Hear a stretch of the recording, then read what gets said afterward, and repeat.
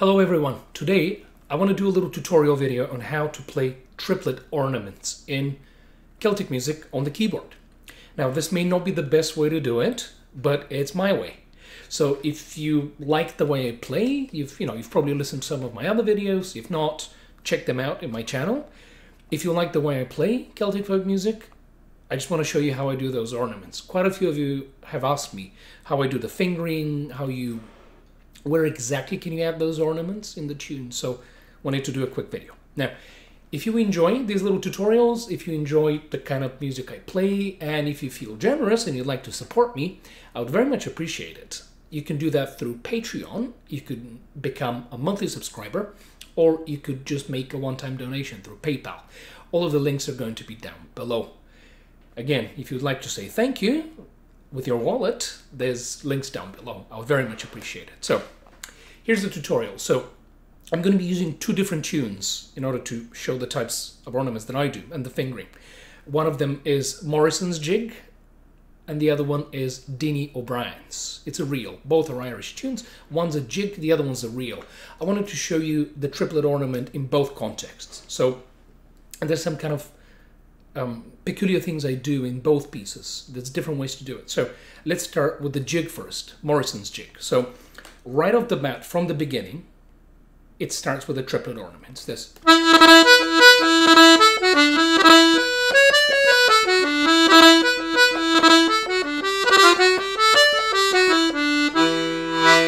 Okay, it's right there in the beginning. There's actually two types of triplets that I play. I play it in two different ways. Here's the first one. Start on E, that one.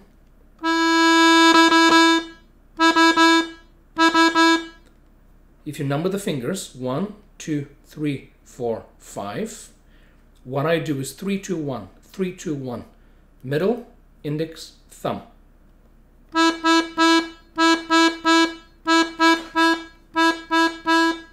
That's the triplet. Maybe we should back up a little bit. What's a triplet? It's a rhythmical figure in music. You play 3 in the space of 1. So if you're in 2/4, for example, if you're going 1, 2, 3, 4, instead of just playing straight quarter notes, you're going to play.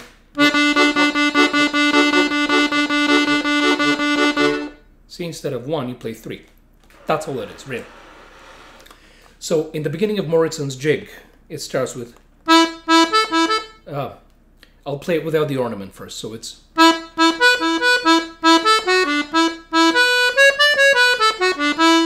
Okay, so the very beginning, this note here. See? The second one of those, I put the triplet in, so it sounds like this. See? So what is it? It's the upbeat. It goes bum bum bum bum bum bum bum bum bum.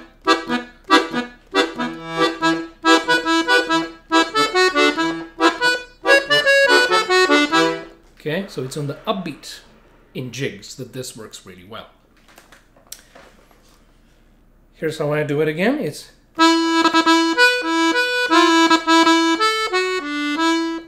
So you start with the thumb, and then you go 3, 2, 1 with your fingers, right? At the end of this video, I'm going to give you a couple of exercises that might be very, very helpful in developing this technique. And I'll give you some of my insights about how I sort of figured out how to do these things technically. I really struggled with this ornament, to be honest, when I started first playing Celtic music on the accordion. This is one that really stumped me. The grace notes and the turns and the twists, those I integrated into my playing easier because I come from Eastern Europe and I come from playing Eastern European folk music on the accordion, which is full of ornaments and grace notes. But this type, the triplet, doesn't exist in Eastern European music, so I wasn't really used to it. So, okay, back to Morrison's jig, okay? So the beginning. That's the opening. There's a wrong note, ignore that. So here it is. Now, this type of triplet you can do if you start with the thumb. So if your thumb is here, okay, it's very easy to go 3, 2, 1. Okay, that's easy to do because it's free.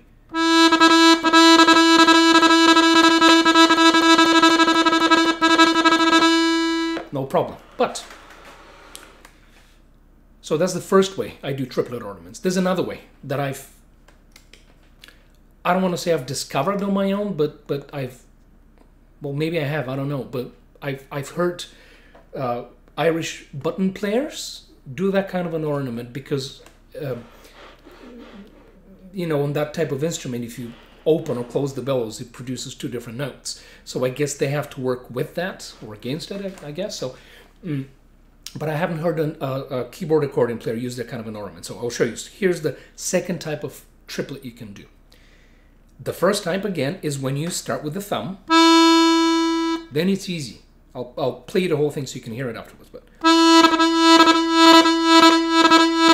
now, what if you end up on finger number 2 with your index finger? And from here, you want to start a triplet. What do you do then? Again, if you're with the thumb, easy. What do you do there? I've seen videos of some of my accordion idols, of course. Phil Cunningham, Gary Blair. Hi Gary. I've seen videos of them doing ornaments, doing the triplet ornament, starting here and then doing, so you start with 2, then doing 3, 2, 1.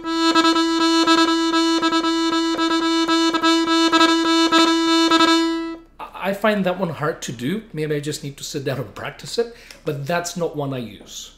I don't use that one. What I do, here's my little trick. Okay, secret. If I'm on here, the way I do the triplet is instead of playing those 3 notes, pum pum pum, going, instead of doing that, the first one, I switch it. So instead of going for the triplet, I go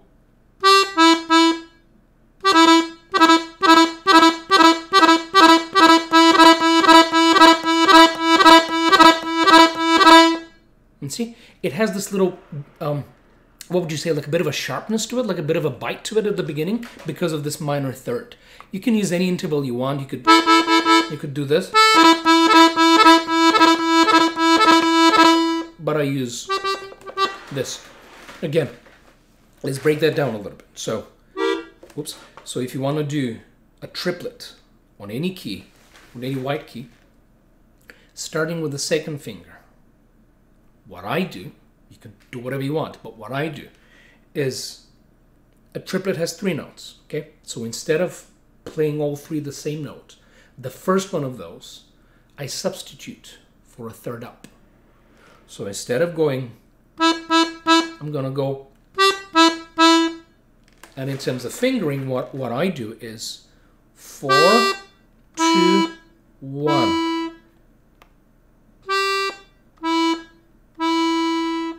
So that's a triplet. It's kind of cheating, I guess, because a triplet ornament by definition is the same note 3 times. But I get away with this.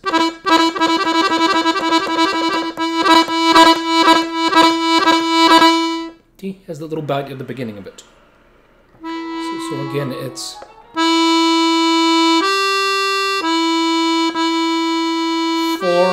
2, 1, 4, 2, 1. And I actually do use it in Morrison's jig. So I'll play Morrison's jig again. I'll do it slowly. And in the very first, in the A section, I use both types of triplets because of my fingering. So watch, here it is. So starting normal, slowly with the ornaments, okay? Here it is.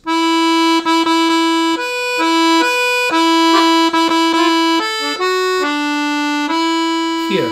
Now I've ended up with finger 2. What am I gonna do? Easy, here we go.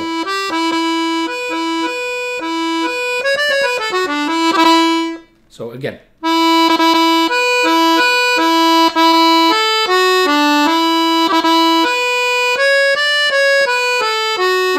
Again.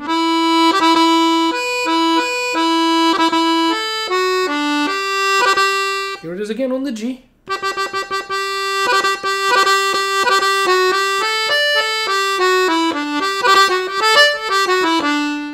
it works nicely there, that ornament, yeah? Now you could do, because you start on the 2, right? Because the previous phrase is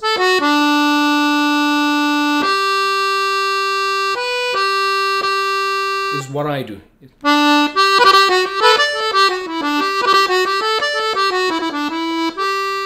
That's what I do. You could do, it's harder and I find it more awkward to play. Instead I do mine, which is,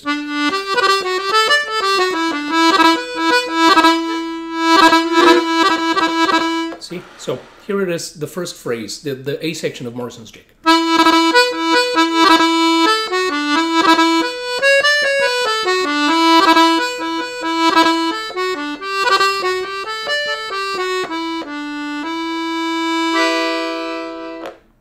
So that's where I would put it in a jig, okay? It always, at least the way I use it, the triplet ornament, either one, I always place it on the upbeat, never on a downbeat in a jig rhythm. So if jig rhythm is, it's in 6/8, it goes 1, 2, 1, 2.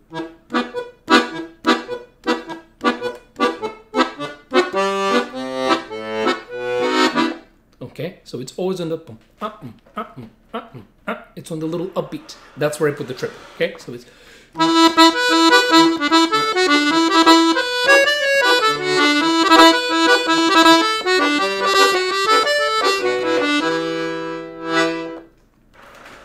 that's a jig. Okay, let's look at a reel now. A reel's different rhythmically, right? Because a jig is in 6/8. It's in what's called compound. It's in what's called compound meter. Here's a reel. Deanie O'Brien's is the one I wanted to show you because there's a little spot there I use that ornament that really fits well. Here it is.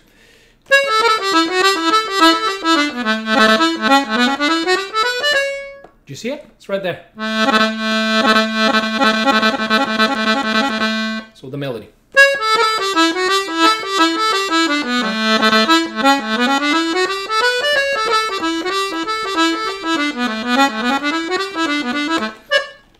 Okay, it's right down here. I guess you could do a normal triplet. 3, 2, 1, 3, 2, 1. But I put instead a Kosta triplet, which is the one with the third above, right? So going 4. I use the C sharp because that's the key we're in. Key of A major, right? So I use the C sharp, going 4, 2, 4, 2, 1, 4, 2, 1. Here it is.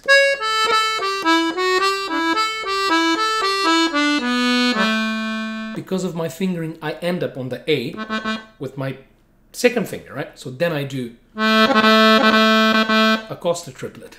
4, 2, 1. Here it is again. Never mind that one. Cut.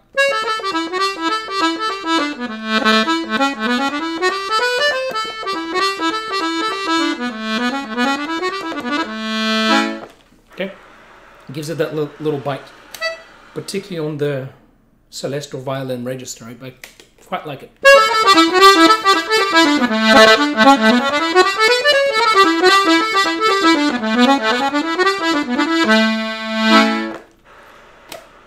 Here's the B section of the same tune of Deanie O'Brien's. There I use the regular triplet, 3, 2, 1, as opposed to 4, 2, 1. Here it is.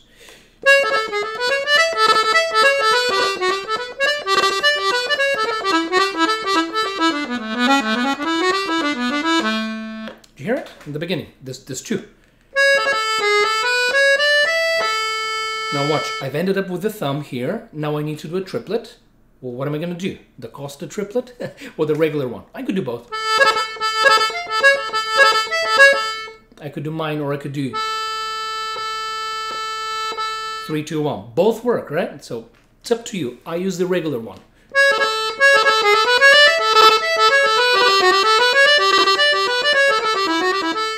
Okay, so there's that example. Here's the whole thing.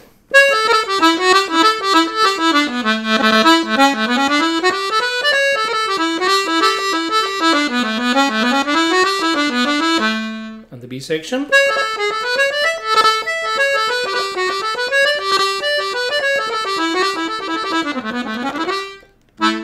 Okay. Two types. Question. Where would you put the triplet ornaments in a reel? To recap, in the jig, you put them where? On the upbeats, right? Never on a downbeat. Maybe you can, but I haven't figured out how to do it. In a reel, you could do it both on a downbeat and an upbeat.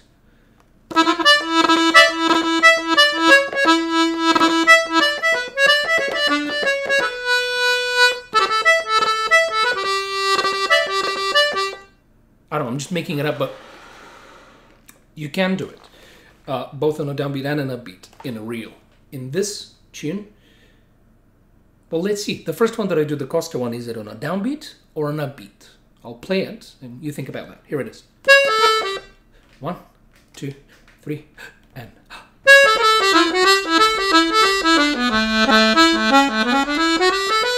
What was it? Up or down? Here it is again.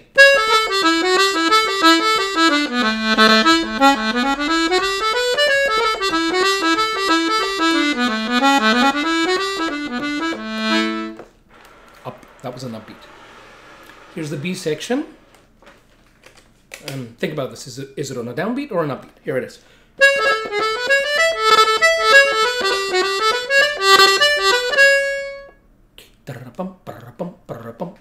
Upbeats. Both are upbeats. So here it is. That's how I do them. Okay. But you could just as easily do it on a downbeat in the reel.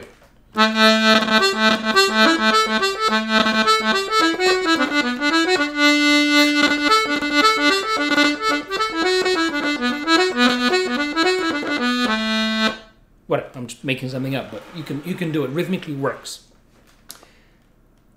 Here's a little trick that I've discovered literally in the last couple months. Excuse me. When you play the triplet, let's go like here on the C. What's helped me is if I put a bit of space between the main note and the triplet that follows. What do I mean? So it's first main note, then you play. I've discovered that if I put a tiny bit of a gap before the triplet, it allows it to be very crisp and well articulated. I've sort of noticed that. First I'm going to try playing it without the little gap, just so you can hear what it sounds like. To me it kind of sounds more messy that way, right?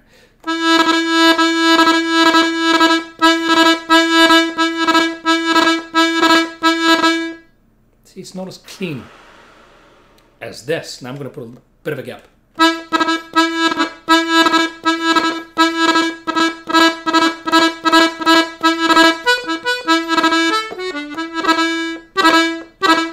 Same with the Kosta triplet, the 4-2-1 triplet. Tiny bit of a gap, excuse me, tiny bit of a gap really helps.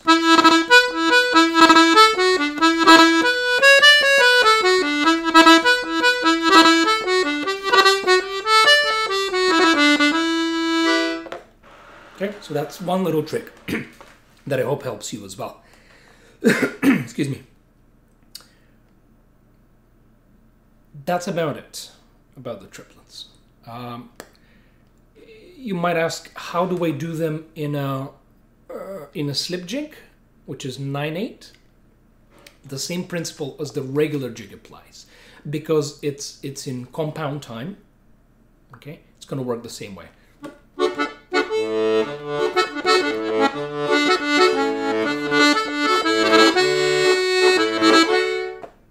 Just something I made up in 9/8.